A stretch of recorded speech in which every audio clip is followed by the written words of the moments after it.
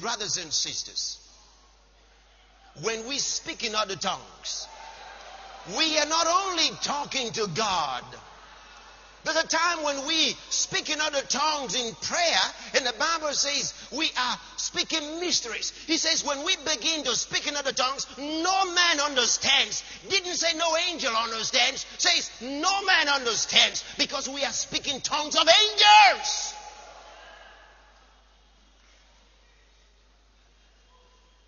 Some of you are broke because you're not speaking in tongues. Some of you have a lot of problem in your life because you're not speaking in tongues. I know some of you Christians, you're there and you're thinking, I don't believe in those tongues. Tongues died with the last apostle. Okay?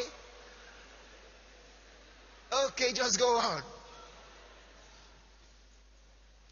In your Christian life, you'll continue to go up and down, up and down, up and down. It's true. Because you don't know the secret. This is where the power is. The Bible says, he that speaketh in an unknown tongue edifieth himself, emboldens himself, charges himself, builds himself. He emboldens himself. He that speaketh in an unknown tongue. That's the tongue of angels. Sometimes when we are speaking in tongues, we are talking to God Almighty. The Bible says we are speaking mysteries. What are mysteries? Things that cannot be understood by the ordinary mind.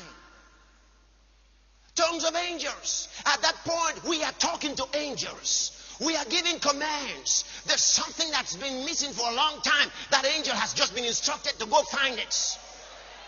I sent my application somewhere. As I start speaking in tongues, my angel goes and gets it on the table. See, there are times when you begin to speak in other tongues, some strange words start coming up. Let them come up.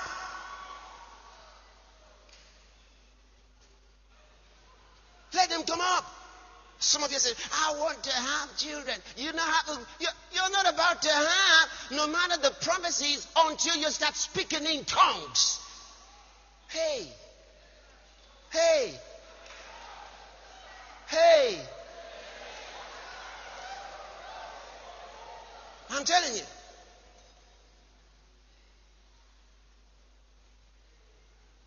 You'll have to do this. Look at 1 Corinthians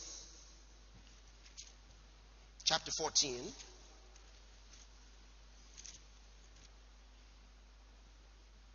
Montakabaraya. Rabakondolo mongeza brasta. Yay. Look at verse 18. Let's see, we talk about Paul the apostle so much. You say, Paul. Paul was a great apostle. See the secret. Look at it. There's only one thing that Paul said he did more than anybody else. Nothing else. Nothing else. Nothing else.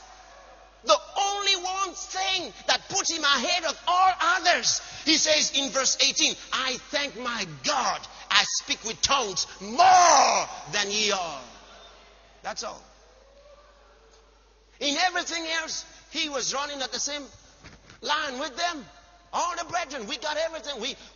We have the same salvation. We have the same Holy Ghost. We have the same Word of God given to us. We have the same this. We have the same that. But then when he got to tongues, he said, I thank my God. I speak with tongues more than ye all. The guy is bathing. Kobarahaya mama santo goboro dege bashaya. La kapa papa baba baba.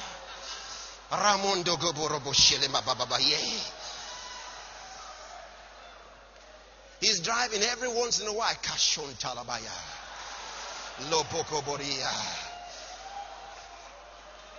He said, I thank my God. I speak with tongues more than ye all. More than ye all. He's sitting and waiting for somebody. The MD is coming. Montoko boraya.